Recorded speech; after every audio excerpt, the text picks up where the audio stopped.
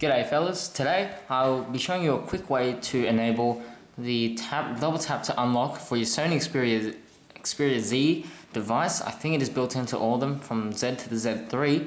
So all you have to do is go into the settings and go down to where you can see, actually it looks a bit too bright. That should be better. Go down to this display and then scroll down all the way to tap to wake. So this will allow double tap to wake your device. Oops, and double tap, and of course it does. So yep, this is just a quick tutorial on enabling tap to wake on your Sony Xperia Z device, in this case the Z3. And stay tuned for the full review of the Sony Xperia Z3 set to come later this week. So thank you guys for watching, and make sure to subscribe if you'd like to see more of these videos. Thanks.